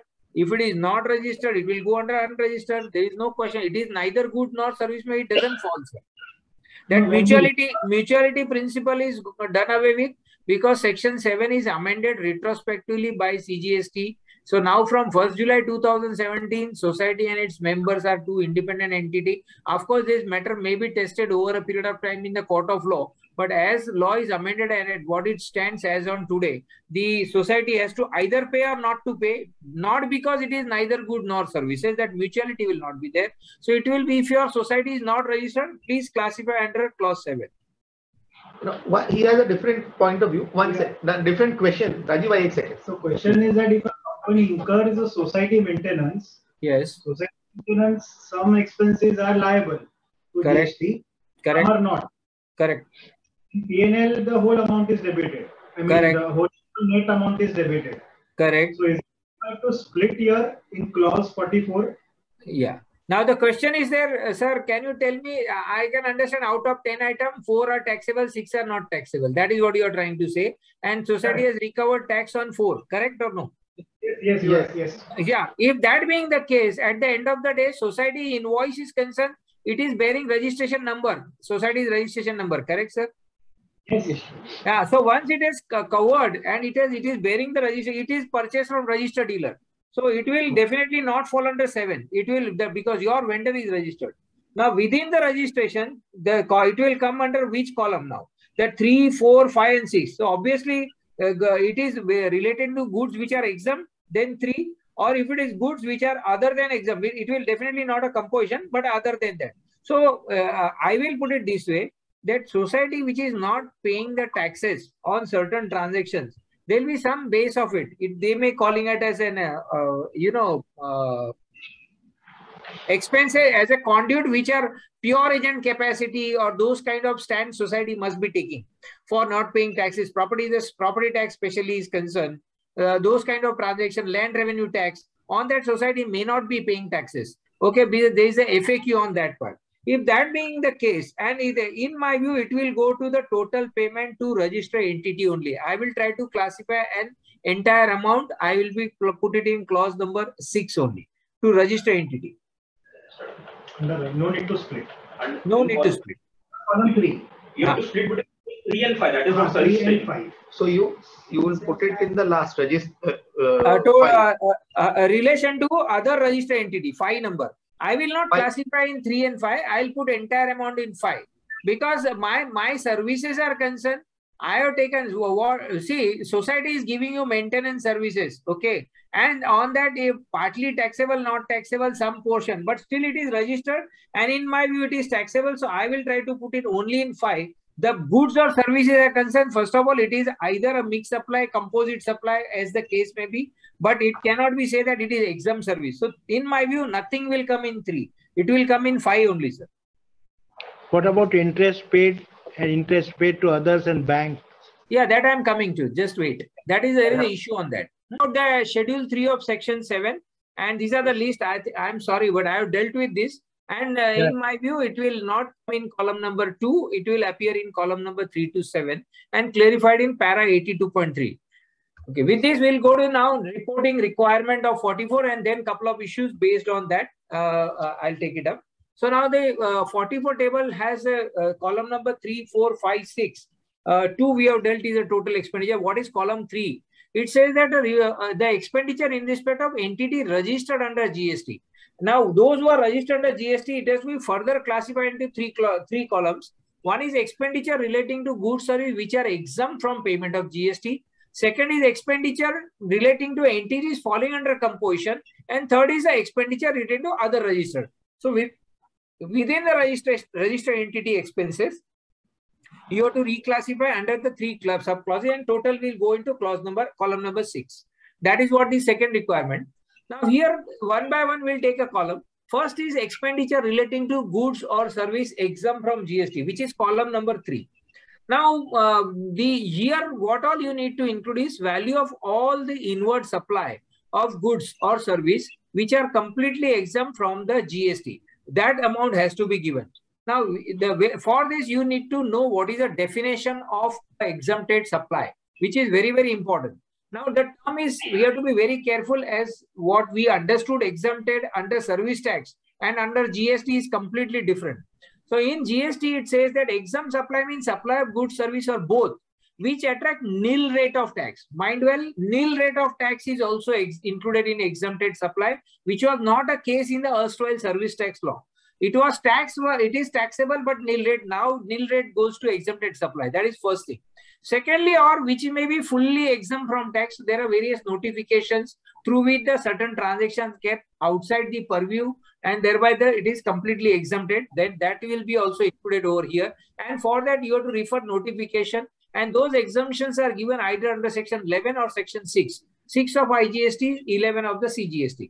And lastly, it also includes non-taxable supply. So there will be a combination of 3 things in exempted supply. One is a nil-rated supply, supply carrying nil rate. Second is completely exempted. And third is a non-taxable supply. Now, non-taxable supply is also been defined here. And which is very important. It says that means a supply of goods or service or both, which is not leviable to tax under this act. Now, which are the products which are not leviable? I have stated it is by and large petroleum products and alcohol for human consumption. They will be non-taxable supply. Ultimately, non-taxable supply will be treated as exempt supply for the purpose of GST. I hope this is very clear. So, liquor, your the petroleum products, that is oil, diesel, etc. Not oil, but diesel, etc. That will go air turbine fuel. Those will all be non-taxable and they will be going in the exempted supply for the purpose of GST. So that will find its place in column number 3. The next is these are the relevant notification from where to find out these. So thereby these are the few notification you need to look into. Make out the notification number 1 and 2. These are all the central tax notifications. Central notifications are there. Thereby, you will there the rate of tax is prescribed. Wherever it is nil, that you find out. Notification 2 is concerned completely, which is exempt. Notification 11 is also there, and notification 12 is also there. These are the 4 notifications you need to look into for finding out the exempt supply or nil supply having nil rate. Secondly, I have already stated this. These are the 2 items on which tax is not there: alcohol for human consumption and petrol, crude, etc. These detail you have otherwise when you are filing your monthly GST returns, GSTR 3B returns. Then there is a tile 5 of GSTR 3B. And in tile 5, you are already filling up this data. The assessee must have filled up. Let me tell you honestly, many or majority of the assessee are not filing this, although it is required when you are required to file Form 3B. But because it has no consequence on the tax liability. So I have found sometimes the data are missing, sometimes data are entered but not to the accurate level. I am talking about my clients are concerned. Why my client? My own data are also not correct, because you get 20 days time to record GSTR 3B and your books of account with every penny may not be completely closed by that time. So we do put a data, but it may not be up to accurate level. But as an auditor, you get a clue from here that you have tile 5 in 3B and that you can download from the portal and you can find out the breakup. But only issue here is concerned, this tile 5 is that combination or total of all 3. That is composition supply, exempt supply and nil rated. Now actually in this table, they want a breakup. So again, you will get total. When further split is concerned, you will have to obtain from client, and how to obtain the breakup is going to be a big challenge. So this was just a little clue you can get. I'm sure 3B over a period will be modified, and these columns which we are finding here in 3, 4, 5, perhaps those kind of separate column also may come in 3B over a period of time. Yeah, Ashok, anything or shall I proceed next? There is one query on with regard to builder, but it seems more of a GST query. Okay, then Ashok, what we'll do now, today we'll focus on 44. If time permits, we'll take that query. But otherwise, I have another 10 slides and few issues for 44. Yeah. So let us stick to topic today first. Okay. I have no hesitation in replying to that, but that will be at the end of the session if time permits. Yeah. So then, first 44, few example of exempted supply I have given. These are all only illustrative list which you have to add in clause column number 3, which talks about exempt supply. So petrol and diesel expense, by and large, you will have it. Natural gas, aviation fuel, if you are having it. This is mind well. Liquor for human consumption, if at all you are having. Electricity, yes, because it is carrying a nil rate of duty. License fees and permit, they are exempted. Various license fees you are paying. Municipal water charges, they are concerned as on today. I am not talking about the mineral water because that is taxable, but municipal water charges, yes, it is exempted. You will have frequently conveyance expenses for yourself or your team member by way of a train fare or maybe air conditioned, other than air conditioned, sorry, metered cab, rickshaw fare, bus fare. Now here all those things will be this yellow and black taxi will come, but your Ola and Uber will not come here because they are registered and they are as an aggregator they are already paying taxes. So it will come under registered, but in conveyance other than that you will have auto rickshaws and our yellow black taxi or buses or public transport by and large will come here. Then fines and penalty which are prescribed under various laws, if you are making the payment, even these RTO penalties are being there, then those all will come under this Toll tax, yes, there is no, it is completely exempted. You often may be paying that. And somebody was asking about interest. Here is interest. Interest on bank loan, interest on overdraft, interest on cash credit, interest, bill discounting charges, all which are being charged by the financial institutions or banks. Then only there is an exemption, and it is as on today, they are not liable to tax. This does not include the interest charged by the vendor. When the vendor of supplier of goods and services, if he is charging the interest on the late payment of your the consideration, then that is mind well not exempted. It is taxable subject to the rate for which the goods are being supplied or services supplied. So I am talking, the last column will be regarding the NBFCs or bank finance related matters are concerned. So these are the few examples of the exempted supply or supply having a nil rate of tax, or it is a but goods which are not covered under GST. So this will find in column 3. Rajiv bhai. Yes, sir. There is one question. Yes. Whether capital work in progress, which Yes. is capital over 3-4 years, it has been incurred, and Correct. it is capital in the current year. Correct. It will be taken in the total expenditure column, or it should be ignored. See, the column 2 talks about expenditure incurred during the year. So I will try to say that you have incurred over a period of time, for last say 3 to 5 years. The entire addition has come in balance sheet of say current year, which was otherwise in the work in progress account. So you have just passed by journal entry from WIP to relevant fixed asset, as the case may be. So my view in this case is no need to include everything. Only those portions for which your invoices are pertains to current financial year, which is 21-22, and put a suitable note, because see, all these are concerned, we are applying our logic and for the detail, but as on today there is no clarification. I am again and again telling you that the tax audit report wants information qua year, so we should do everything related to year, and that's why this is what is my view for this. Yeah. The next is the records and accounts which are not maintained separately for composition deal, or how to deal. These are the question Ashok sir has sent. Yes, sir. Yeah. Hello. Any question? Yeah, one sec. There's one issue. So capital work in progress will be anyway capitalized to fixed assets, right? Yes, yes sir. Yes, sir. No, that's what the question is. So capital expenditure with regard to which is being transferred from capital work in progress to fixed asset need not be included to the extent it is for of past years. Only the current year's expenditure should be included. That's the answer. Yeah. And gentlemen, you can give suitable note. In your hard copy of 3CD, please put a note that so that it will be rather writing on the representation letter. I'll say, because these are all disclosure. This entire total 44 column is for disclosure. So it is better, in absence of clarity, we make a disclosure to that extent. There is no tax evasion on either GST front or income tax. The next issue is records and accounts are not maintained separately for composition dealer. How to deal? What is the question? This was sent by Ashok sir. What is trying to say that, see, the composition dealer, if we purchase goods or service, as the case may be, from composition dealer, there is a practice followed by majority of the assessee that not to write their GST number, or not to treat them in the financial accounts or in the accounting software. The separate detail is not available because there is no ITC credit available for this. Okay.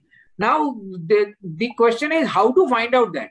Yeah, that is going to be a big challenge, and it's all depend upon what kind of volume you are having it and how you record your transactions. But yes, there cannot be any answer I can give, because it's all depend upon assessee to assessee how to capture the data. How to capture that data, perhaps I think no speaker can give you answer, because every software and every accounting treatment given by the assessee or method of accounting followed by them will be also very difficult. There can be many issues on that part of it.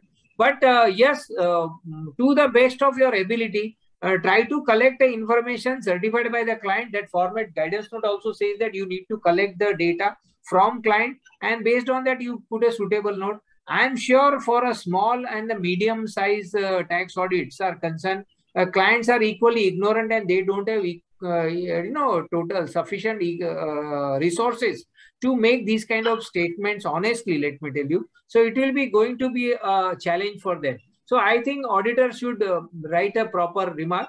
Assessee has he can write a note, not maintain a recorded expenditure classifying under composition scheme. Hence, we are unable to give details thereof. You can put it this way, disclaimer straight away if you are not able to. And the expenses for purchase goods service from composition are included in the registered dealer. You can put it this way, I have included in registered dealer if you can't able to capture it to that extent, because they are obviously registered dealer to that extent. We have thought of, depend upon the volumes, we are following these kind of practice. If we are able to find out, fine. Otherwise, we do follow it. And you can also have tile number 5 of 3B, whereby details of inward supply for composition dealers are given. But of course, again, it will be a total of all three. So those classification will be again a challenge direction. Yes, I don't have any answer to this question, honestly, because it's all capturing of the data is concerned. Secondly, there is an issue about the prepaid expenses or advance for expenses. Now, prepaid expenses is concerned, part of the expense is recorded in P&L and part will be shown as an assets. Same way, advance for expenses. Now, whether that is to be recorded or not. In my view is concerned, it is expenses for next year actually, and it will be debited to P&L account of the next year. Okay, but the invoice thereof will come in current year only. Say, let us take insurance, the classic example. Now, insurance, say 1 lakh rupees or 1,20,000 insurance you have paid, 30,000 is for current year and 90,000 is prepaid. That's simple. The invoice will be of current year only. So, if you go by the financial statement, it will show only 30,000 and balance sheet, it will show 90,000. My view is concerned, I am of the view, and we are following this practice, not recording these prepaid expenses in this, and total expenditure incurred during the year is, because this is not a capital expenditure, mind you. It is a revenue expenditure, but it is not pertain to the year.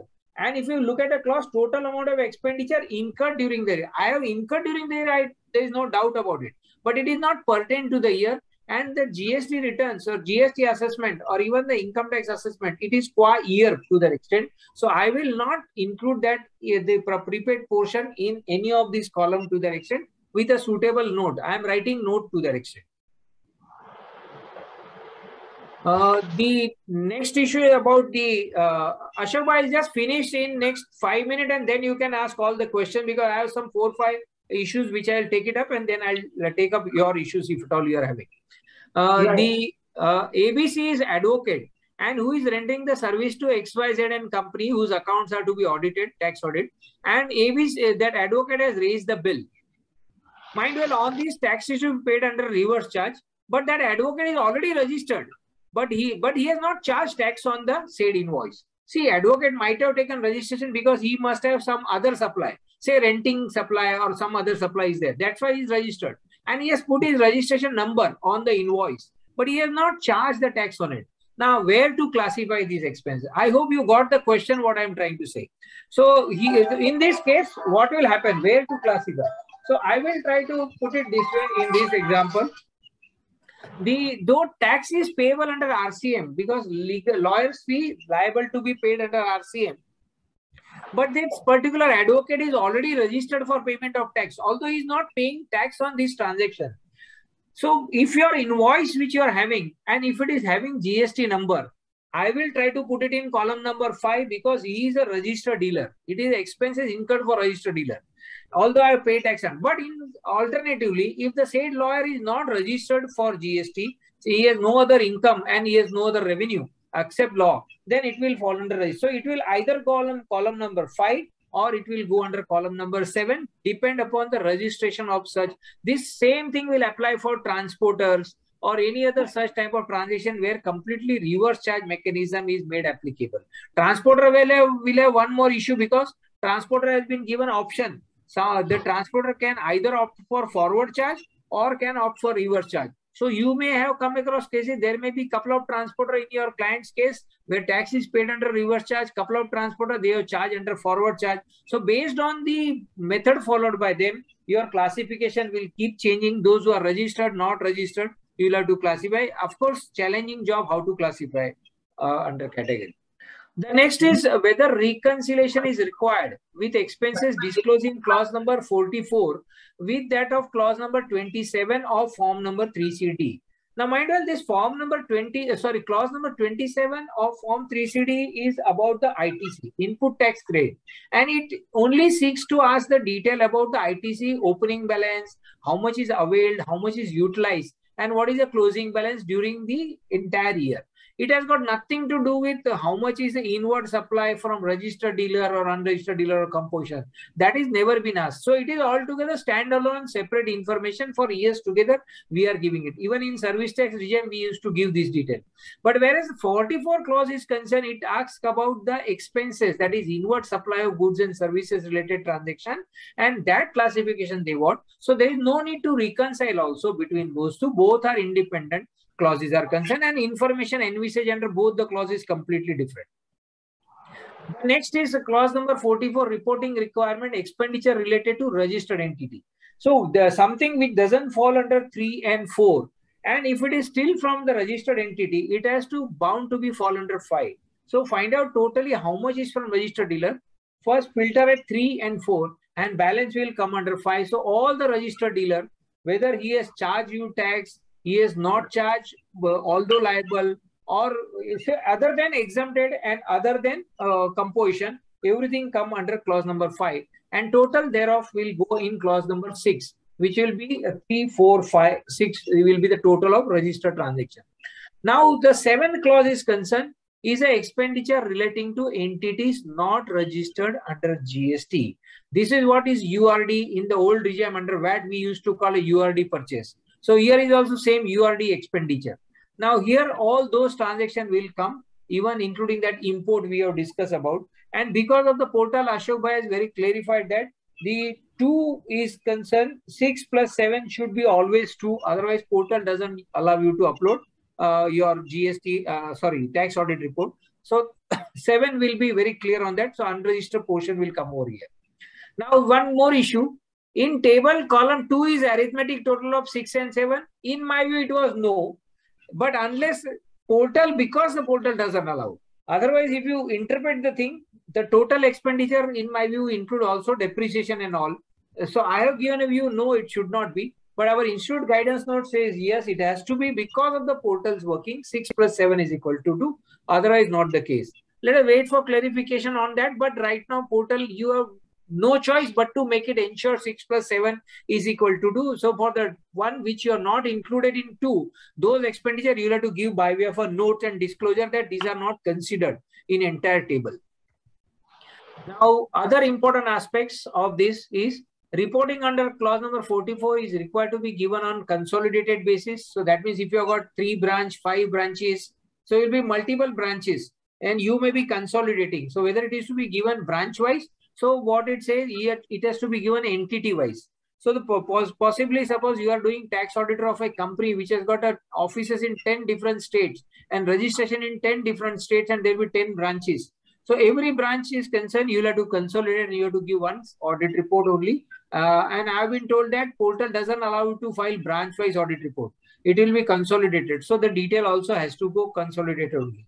And our institute has suggested that as a auditor, we should collect this information from the client in the prescribed format. The format is given over here, which I have narrated. This is there in the institute guidance note, page 259. You can find this clause appearing over there.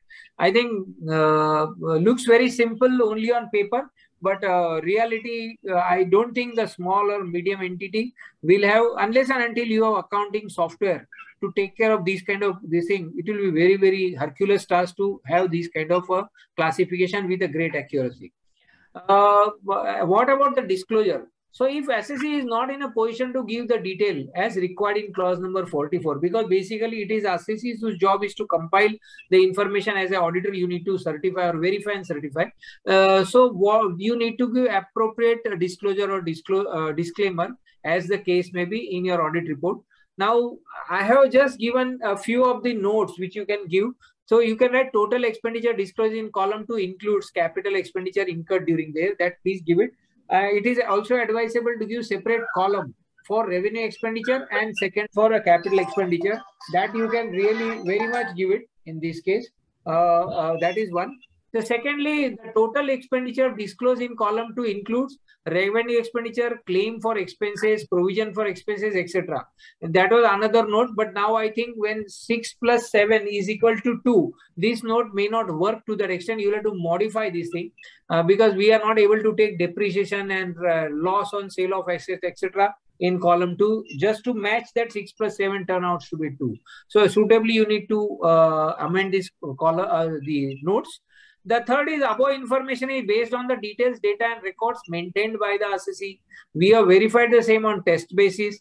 The accounting software used by assessee is not configured to generate the report data as required to be given in the table here in above. Considering the above fact, it is not possible for us to verify the certify the correctness of the classification of the expenditure given in the table. We can give this because even on a test check basis, but you should prima facie be satisfied that what system is followed by the assessee while writing the accounts and classification. I am sure in majority of the small and medium assessee, you will have a challenging time. So you suitably, you can put a note. I have given the wordings, this thing. Well, friends, now if you can have any issues, we can take up the issues. Ashok bhai. Yeah, Rajiv bhai, with regard to issue number 10. Issue number 10. Yeah, so reconciliation of clause 27 and the ITC. Yes. Problem is that the ITC will require the entire registered dealer ITC which you have. Correct. So if you don't reconcile it, sometimes it might give a very bad mismatch, which the officer will then ask you. So we are telling our clients to reconcile it. That is the differentiation between the view which I have. So fine. I will try to put it one thing. There are various transactions on which your vendor has charged you GST, but your ITC to that extent is restricted. Okay. One thing is that maybe a block credit, there may be a proportionate reversal. So what will happen is, suppose you have taken 10,000 rupees of ITC and at the end of the year, you have some proportionate reversal comes of 2,000 rupees. There may be some of the other registered dealer from where you purchase the goods or service on that GST is paid, but those are falling into block ITC. So what will happen is this mismatch, in my view, is going to come irrespective of the efforts you are going to put. In my view, ITC is a certain ITC client has ignored, not taken, missed out, or time has lapsed. All those things also may be there. Sometimes there is a dicey situation whether to take ITC or no. So in that case, they are not taken. That doesn't mean that transaction is not from registered dealer. So these kind of difference will be there. If you are making the efforts of reconciliation, fine. But I will only try to say that how far it will help you out, sir. Because this 44 clause is concerned, I am repeatedly saying it will have no effect whatsoever on your GST liability as well as on your income tax liability as on today. Unless we have some such clause of disallowance of expenditure which may be introduced over a period of time in income tax, that's fine. Sir, one more thing. Someone has raised a question about this consumption. How do you deal with, because consumption has opening stock, purchases, and then less closing stock. Correct. So how do you deal with this in your clause 44? Fine. So that is basically in trading account, instead of purchase, you will have a direct consumption taking care of your opening stock and closing stock both. Correct. So now my issue is concerned that consumption has nothing to do with this table. What is important is your purchase figure. You need to give the figure of purchase only because that is the expenditure you have incurred for purchasing your goods or service as the case may be. So consumption, I will even if your financial statement shows consumption, they will also be showing the figures of purchase also, no? Opening stock plus purchase minus closing stock. So purchase figure will be already there. So in my view, in column number 2, and as well as the classification further in column 3, 4, 5 or 7 as the case may be, should be that of purchase and not of consumption. There is one question. Assessee which comes under tax audit report only because of loss or future and option transactions. Correct. Then this clause is applicable. I think you covered this, but yeah. Yeah, I think if those are the kind of tax audit, there may not be many expenditure on the debit side. Then you may not have many columns to fill also, sir. But in any case, whatever limited expenditure, you will have to fill. 44 clause is not optional. It is mandatory under whichever section your accounts are audited for tax audit purpose. What is the penalty if I nil by for some reason it's nillified? Gentlemen, clause number 44, you can't write nil, sir. Let me tell you honestly, because you have expenditure of assessee, okay? You are certifying his P&L balance sheet as the case may be, so you know there is an expenditure. Only thing, you don't have a information or proper breakup available. Okay, so you can write note, ki I have not been provided with these, etc. But you can't write nil. Hey, that is what he is saying. Disclaimer, if it is given, there is no consequence. So whether there will be no penalty, right? No consequence. Hey, sir, this tax audit report, when it is used by income tax officer, when tax audit was introduced in 85, that time what they have stated that it will ease the process of assessment. Sharma ji, barabar hai na, sir? Yeah. The why tax audit was introduced because it will smoothen the assessment, okay, and the form was introduced because the officer will have information on his platter, and basically for facilitating the assessments, okay. Now this GST, whether it is registered or unregistered, show me there is which is the clause in income tax whereby where you have purchased the goods or service from unregistered dealer or composition dealer, there is no deduction. Anything and everything related to business, you get a deduction. Correct, sir? Only thing you have to prove it is for the purpose of business. So this particular 44 clause is, to my knowledge, as on today, is a data mining. But to start with, no, like service tax was introduced only on 3 services, it was only 1 pager return. But now where it has reached to, we have got indirect tax GST with 18 lakh crore kind of a revenue per year we have reached to only from GST, correct? So this way, this clause 44 also is concerned, maybe 5 years down the line, we'll have multiple columns and it will be synchronized with their GST or 3B also. As on today, there is no consequence in income tax to my. Yeah, that is why he's asking. So if you give disclaimer, so we can't give disclaimer. Yeah. To prepare. Yeah. And particularly it has come in between. Yes. Guidance note also given now. Yes. What about pure agent? Where it will come? Hey, sir, pure agent is concerned. It is a concept in GST whereby the expenses incurred by pure agent on behalf of his customer is not forming part of the valuation. That's all.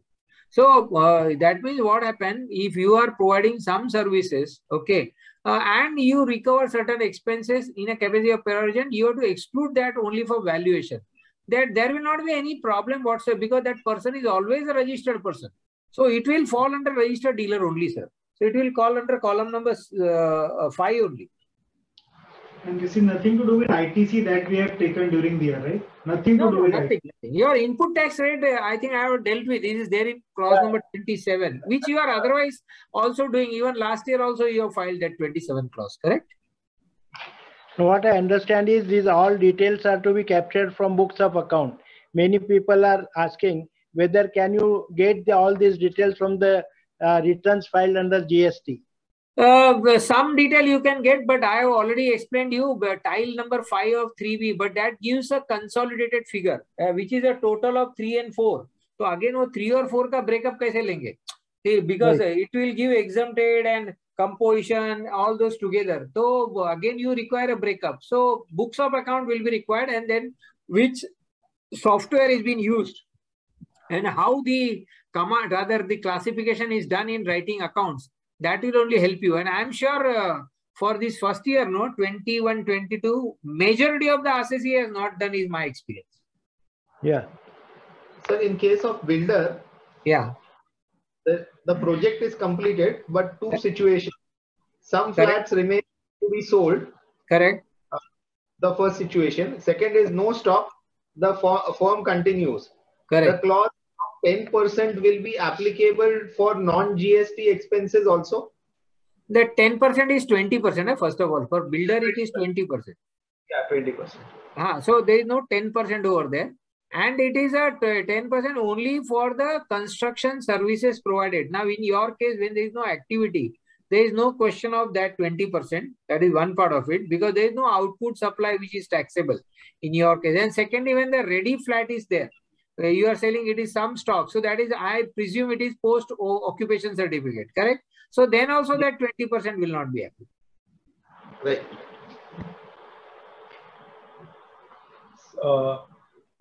Yeah.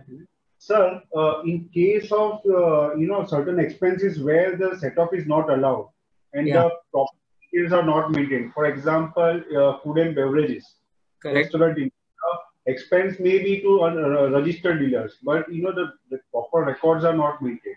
Yes, so, yes. Sir, I'll give you, sir, small example. The issue is concerned. Forget about others. My own office. See, my office boy is concerned. They give me voucher once in a month. Okay. Now we pay them cash upfront on day one, and they keep spending and only one voucher. It is only for convenience. Okay. Now entire month he may be going here and there, which he include traveling and postal, then court fees and stamp paper and food, beverages, whatnot, all. Okay. Now he give me one voucher with small, wherever supporting is available, not available, all those things. Now you tell me one voucher will have 10, 20 supporting. Okay. Or maybe sometime more.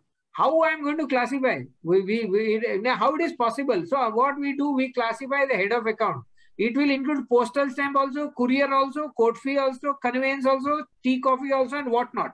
Okay. So this problem challenge is, yes, it is there. Now what to do? So I have classified that as unregistered dealer in my own case only. Actually, it is not unregistered dealer. Let me tell you. Because there are some of the vouchers which are registered dealer. Hotel bills are there. So now I have no answer to what your question is, because I myself, for my own office, I have no such system how to maintain. And I can't ask to keep on recording small daily voucher with him. So this is what happened with many companies. Their salesmen will be there. The salesmen get their voucher get settled once in a week or month or quarter, fortnight, as the case may be, and there will be a lot of supporting.